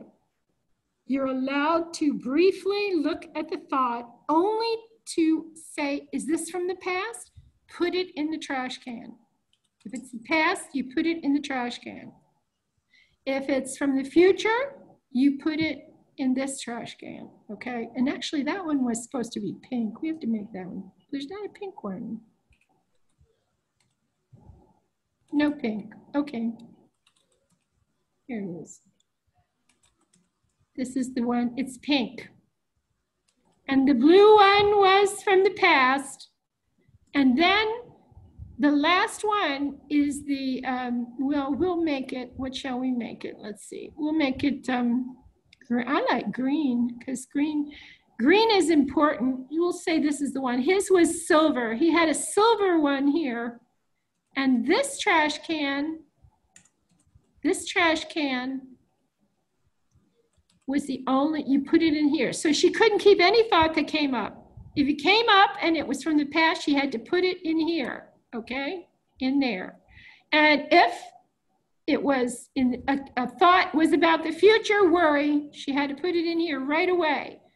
Now, if it was an important thing, she didn't want to forget it, she really thought about calling somebody to make sure they knew about it, or she needed to remember it. There's something funny about this because it's true. I tested it. The silver trash can, this one is silver, you just don't know it. Okay, and In the silver trash can, this one is important to remember, but don't stop your meditation. What you do is you put it in here, this one. And when you put it in here, he promised her she would remember it later. He promised her, and this is real, it does happen. If you put it in the silver trash can, you will remember it later, unless you're really, really old. But, you know, because I have trouble with memory, but I've done it with my students, and this one is important. This one is the I, the important one. And you keep doing that with the person and say, tell your mind every time you go in, the most important thing for you to do is to do your forgiveness. If they don't start working in a week as a teacher, this is like a no-brainer. You don't work with them anymore. Because what they're doing is they're prevaricating. In Sutta number 15 is what I call the non-torture clause sutta. Because in Sutta number 15, it's 15, I'm sorry, 15, it has 16 reasons why I should teach you and 16 reasons why I should not spend time trying to teach you. And if you have about 3 or 4 of those ones that make it impossible, I should stop. And teachers need to remember this, and monks are taught this, and you never detect it in a monk. They're very quiet. They just don't teach you anymore. But if it's fixable and they're just overwhelmed with thoughts, if that's what's happening, try this thing with the trash cans. You can explain the hindrances, but if they're not if you explain the truth about the hindrances, they should have the book in front of them. They should read it themselves. And that's the only way that they will believe you about not ever engaging the hindrance, not ever paying any attention to anything. And because of anicca, it arises, it will always pass away. And it doesn't have anything important inside it. So let it go. You see? Okay. Next question. Next question I'll ask again from Rahul. Rahul's second question is, I know that experiences, indulgence, craving are all unsatisfactory. Repetitive experiences make me lethargic in life. How to remain proactive and deal with challenges in life? The experience of tranquility doesn't motivate me to do my duties properly. You're going to have to read it again a little bit slower, because I'm picking the pieces out. So we start again. I know that experiences, indulgence, craving, there are 3 different things. Experiences, indulgence, craving are all unsatisfactory. Then repetitive experiences make me lethargic in life. Now the question is how to remain proactive and deal with challenges in life. The experience of tranquility doesn't motivate me to do my duties properly. Well, first of all, there's a lot of things that are not understood clearly about, there's nothing wrong with experiences, okay? Nothing at all. There's nothing wrong about being happy, about dancing, about liking music. Nothing wrong, okay? There's nothing wrong with being sad about something. If something happens, or having an opinion about something that you have a different opinion about something, nothing wrong with that, especially with a layperson. Nothing wrong with that. What is wrong is craving and clinging about it, okay? So the solution to what you're talking about is, to say we have such extreme, what I call slippage right now, slippage in understanding. We might hear someone say, you should not have any experiences. If you are a Buddhist, you must be a silent person. And above all else, you should always not smile. You should always be like this. You know, I like it better with my big glasses. You know, with my big glasses, it looked much better. I used to have these giant glasses on, kind of like Mahasi Sayadaw, you know. And if you ever look at a book, the books he wrote, you know, he has big dark glasses. You can't see much here with me like this, but you have big dark black glasses, like you know, great big ones. And they had him on the front of a cover that they probably took a picture of him. I'm not sure if he was visiting hell in his meditation or what, you know, but he was, and people do that. I mean, I'm not making fun of, you can do that. And maybe he was there, I don't know what was going on, but they took a picture of him sitting, and he's sitting like this, and he's going.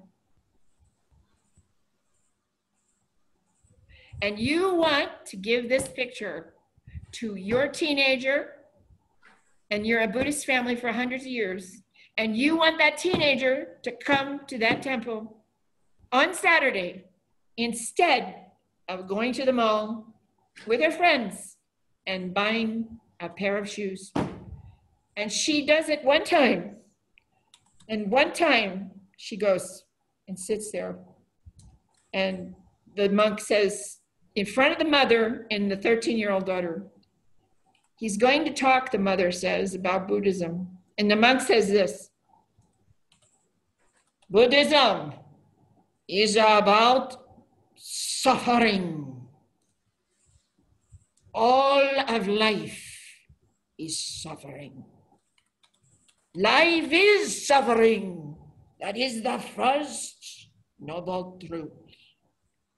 Second noble truth: the cause of suffering is desire. Third noble truth: the way to the cessation of this suffering is to desire absolutely nothing. The monk is very quiet. The daughter looks at her mother. Mom? Mom says what? Mom, I came with you because I love you. I came this Saturday to the temple. I listened to what he said. Mom, I'm never coming back. I had 14 kids in Sri Lanka, 14 and 16-year-olds, 14 of them. Last class in Sunday school for American language school. They had to take this course for so many years. Sixth book, last page. So I said to them, as a Westerner, are you going to remain a Buddhist when you finish your schooling and go to college? 14 kids, 12 of them, no way, no way. 2 of them, one had an argumental point. It was interesting, I won't go there, but it was a fair point. The other ones, I said, why are you going to stay Buddhist? And she looked at me, cutest little girl, and she looked at me and she said very innocently, I must stay a Buddhist because my grandmother told me to, and I will. There you go. What is wrong with this picture? What is wrong with this picture? We have many mistranslations of meanings floating around that cannot be connected to make sense about the Buddhism today. And we're talking about defining Buddha Dhamma. Try to remember that too. Buddha Dhamma, teaching of the Buddha. Buddhism, Buddhist religion. Buddhist religion, fractionalized all over the place. Buddha Dhamma, one Buddha Dhamma, one main objective, one goal, one purpose, very clear. Supposedly these are all talking together in front of the camera for the world, and then they go home with their own points of view with the same problem the Buddha was trying to solve. A lot of times, not everybody, not every person. Don't repeat me the wrong way. But what I'm saying is overall, why were there 12 kids in the last class of 6 or 7 years of Sunday school in Sri Lanka who were willing to say that to me. And why did that happen? Okay, because we're moving way far away from what it really was. And it was about basically the smallest one. It doesn't work to live with unwholesome mind states. It isn't good for, well, you know, I read you that description. I didn't read you the next paragraph. And next paragraph, he's very, very clear about it. You know, he says this, we have these two pieces, okay? And the good, the wholesome and the unwholesome. Then he says, and so I abided, diligent, ardent, and resolute. A thought of sensual desire arose in me, and I understood this thought of sensual desire has arisen in me. This leads to my own affliction, to others' affliction, and to the affliction of both. It obstructs wisdom and causes difficulties, and leads away from Nibbana. That's your key point. It leads away from the main objective. When I considered this leads to my affliction and their affliction of others, then it subsided in me. So what happened just then? He realized what it was, how it worked. And then it subsided in him, his desire. Because why? Because he found out the truth of what this was about some point. It's like I tell you guys the story when I was little, the closet in Bay Head, New Jersey, in my grandmother's old house. My room had a closet. You were not allowed to go in the closet. You had a bureau and a bed for the summertime when you're there. Don't go in the closet. For many years, I was terrified to go to sleep in the room because I didn't know what was in the closet. Finally, when I was about 12 or 14 years old, I did a funny thing. Everybody was at the beach. I knew they got up after a nap and they went to the beach. They knew I had sunburn and they let me sleep. As soon as I left the house, I got up and I did a really weird thing.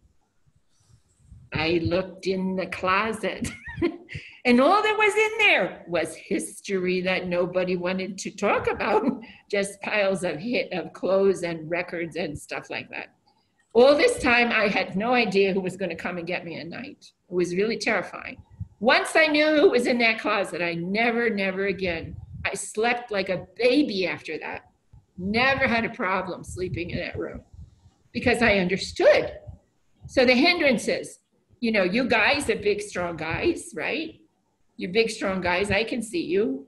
And you think that in the hindrance, we have to have a war. You know, it's time to fight, you know. And then I'm learning about all of this, and we're doing fine with our practice because we were taught.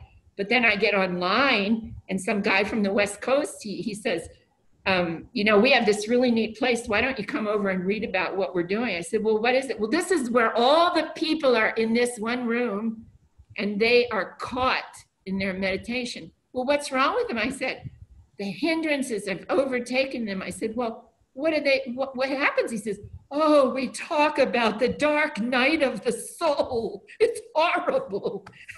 What dark night of the soul? I missed that chapter. I missed that sitcom. You know, I was listening to the text and he's saying, don't engage the hindrance. He's saying, don't feed the hindrance. He's saying, if you touch the hindrance, it's going to become a big obstruction. And then there's nutriment for it. And it's when I pay attention to it that it gets to eat.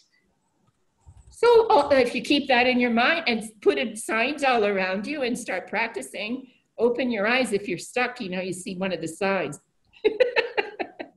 And don't engage the hindrance, okay? The point is here, it obstructs wisdom, causes difficulty, leads away from Nibbana. But it subsided with him when he knew what it was. So that tells you right there, very early, he realizes if I understand the origination, the disappearance, the gratification, the danger, and the escape about any kind of phenomena that comes up, well, then I can abandon it. And sure enough, that was what I just said to you, that was 148. And sure enough, in 128, in the last paragraph, in this one, this is Upakalesa Sutta. He's talking to the monks about what not to do with the hindrances. And he tells them in the beginning all the terrible stuff he went through. And then at the end, he tells Anuruddha and Kimberly and Nandya, he tells the 3 monks, listen, all you have to do is identify the imperfection. As soon as you know it's an imperfection of mind, you can abandon it. But as long as you think it's a big werewolf coming to eat you, you know, or you think it's something terrible and you have to fight it, well, you're stuck with it because you believe it, right? If you believe it, then it's going to be a big problem. So here's the last paragraph there. I understood that doubt is an imperfection of mind, and I had abandoned doubt, an imperfection of mind. When I understood the inattention was an imperfection, when I saw the sloth and torpor, when I realized I abandoned the fear, when I saw the elation, the inertia, the excess energy, the deficiency of energy, the longing for nirvana, the diversity, when I abandoned the excess of meditation upon forms, an imperfection of mind, I saw it was an imperfection of mind. So what did I do? Well, I mean, the Buddha told us not to engage it, so we didn't engage it. We let it go.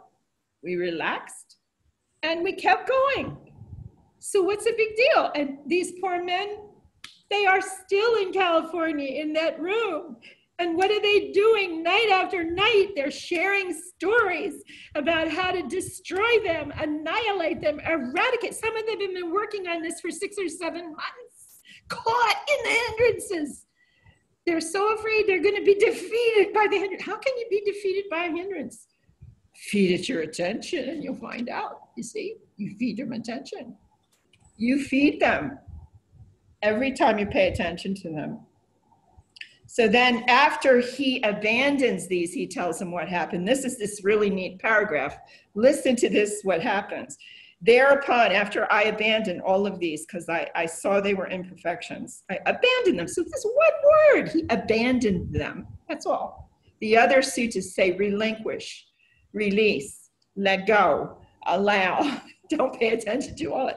This one's just, I abandoned them all.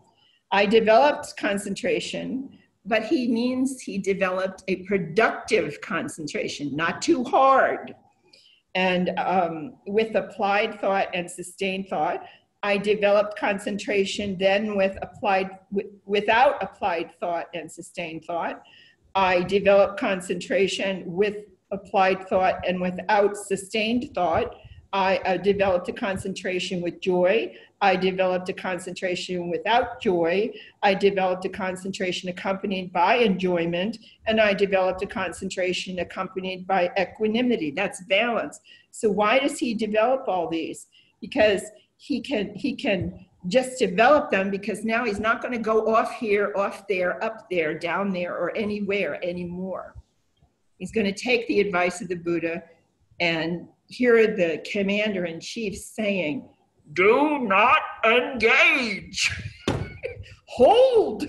Do not engage. You see, all these guys lined up on the mountain.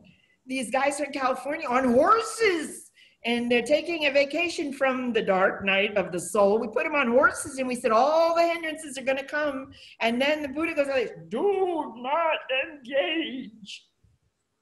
Boy. How many do you think will say, I'm going to go get him? Well, that's all right. That's all right. That's what you can do. Okay. Did I do that? I don't know. So what I wanted you to know is they said in this question, experience, they talked about indulgences. They talked about lethargy. Okay. You don't know what tranquility is if you're lethargic when you're in tranquility. Yeah, see, that's the thing. When you talk about this way, this is where I get stumped sometimes with the question-answer routine, because we teach a little differently. So without giving you a glossary lesson first and connecting the dots and then talking about this question, my students would never, ever ask me if they were having trouble because they were having trouble with lethargy because they were in tranquility. Instead, they would be sitting there so quiet and enjoying the tranquility with absolutely nothing there at all. You see, what you're missing here is one of the modern, this is my version of what the Buddha did. What was he attempting to do? It has to do with discovering the potential of your mind, discovering how powerful this is for creativity and innovation and everything for corporations and development. That's what he gave us, okay? But what it really had oh, that's one of those senior moments coming. I love those. All right. But we are out of time also. I just want okay, well, yeah, do you have one more question? I have many questions, but I think maybe we can reply to them separately because it is already 30 now. How many people are here? How many people are here? Yeah, there was about 30 before for a minute ago, but the thing is, if you pass the word, this is really fun. I like to do it because I like to be able to to be able to answer the questions from this one bowl of stuff, you know, and the teaching. And I've got it down. That's why Bhante left me here. He left me here in Asia. He said, find a location. Well, yeah, okay. It's been 3 years. I'm still working on it. You know, so what I'm trying to get you to see on this question, let me just finish this up. The experience, you can experience anything you want if you're a Buddhist, okay? The big key to this is independent origination. You can go be a bungee jumper if you want to. I jumped off a mountain for my 70th birthday up in the Himalayas. I had to fly sometime if you want. I'll show you that. It was really fun. That was fantastic. I don't think I want to do it again right now, but it was really fun. There was snow and everything, but you can do anything you want. The question is, can you live in equanimity? And the equanimity is balance. So nothing gets you hyper excited, nothing gets you down, but you live like this. You don't live like this, like a straight line. It isn't like that. And the worst thing in the world is to hear someone say Buddhists are pessimistic, because this has got to be for the last 20 years of my life, the most interesting and absolutely amazing experience to see what happens to you guys. Sometime we should, you know, if you like doing the questions and answers, bring your friends and tell them to turn the questions and answers in and we'll answer them.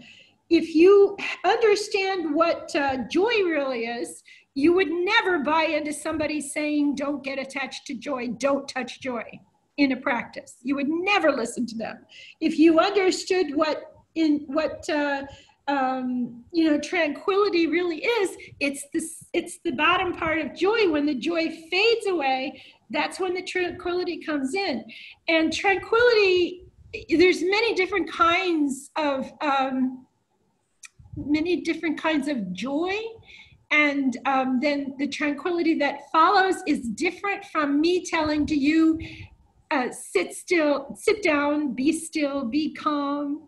I showed you guys a chart one time that I built, like has 15 or 16 different words to build up to equanimity. And beyond that is imperturbable mind of the Buddha, a mind that cannot be disturbed. But was the Buddha a sourpuss? No. There's nothing that says Buddhists are supposed to go around with sad sack faces and be sad. And there's nothing says when someone dies, you should not grieve. Nothing says that. And that's improper to have somebody tell you that, because you can get sick if you put it inside, and you do not grieve if someone dies. Don't ever let someone do that to you. You have to pay attention to the natural. It's going back to nature. It's connecting with the way the human being is just like the horse and the deer and the bear and the cougar in the woods. You know, you don't see them handing this and that and the other. I don't know if we should go down there. There's water. I don't know if we should or not. I don't know. The bear going up the mountain. I don't know if we should go in that cave. Maybe we should have a meeting first. No, I don't know. I really want to go in that cave. It's getting cold. No, I don't think so. I think we should get all the bears together and have a peace meeting first. Bears don't do that. I'm not saying we shouldn't solve the problems of the world, but how would it be if you could do that without getting angry? How would it be? Who would be able to hear you? You know, one time I studied something and someone brought up, what is the sound of power?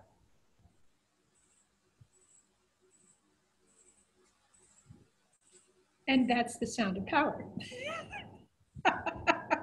And when I describe what the Buddha was teaching, I'll leave you with this to chew on.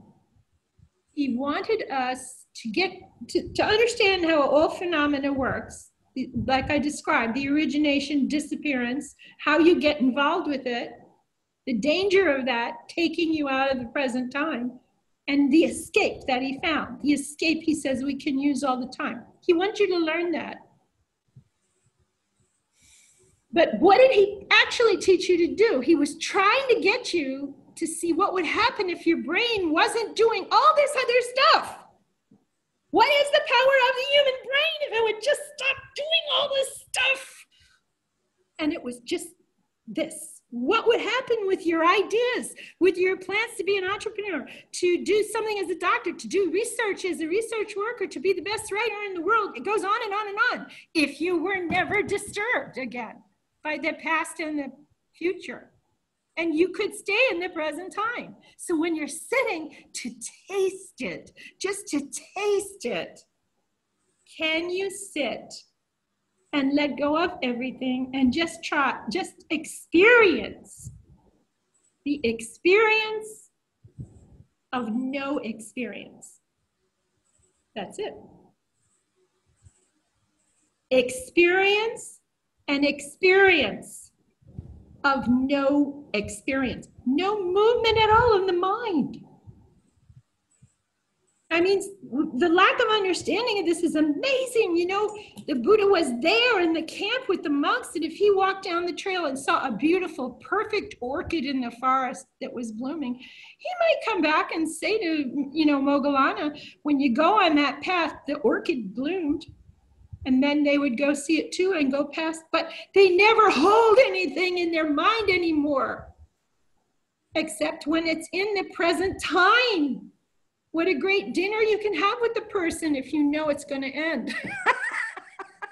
And it's Aunt Sue and nobody likes her, you know, but you're going to have dinner with her and you can have a great dinner with her. Because you know anicca, it's a piece of knowledge. Now put it to use. You see, you know, let's pretend you don't want to go downstairs and help your mom and dad in lockdown because you never had to help anybody before. And there was a maid and now your mom's trying to do everything. There's a lot of that going on. Well, what's it going to hurt for you to help her wash the floors and do some of the things that the maid used to do? It's not going to hurt you to help the older people in the house now that there's not a maid and a cook and stuff and one person's trying to do everything. And anyway, it's only for 30 minutes to help her or 30 minutes to clean up. Anicca. Everybody needs to say that. Anicca, anicca, anicca. Okay? So let's close the prayer, okay? Okay. Is everybody, we can do this again. If you like it, let us know that you had fun with the questions night and you want to do it again, we can do it again. And there's pretty good questions this time. Okay? All right. May suffering ones be suffering free and the fear-struck fearless be. May the grieving shed all grief and may all beings find relief. May all beings share this merit that we have thus acquired for the acquisition of all kinds of happiness. May beings inhabiting space and earth, devas and nagas of mighty power share this merit of ours. May they long protect the Buddha's dispensation. Sadhu.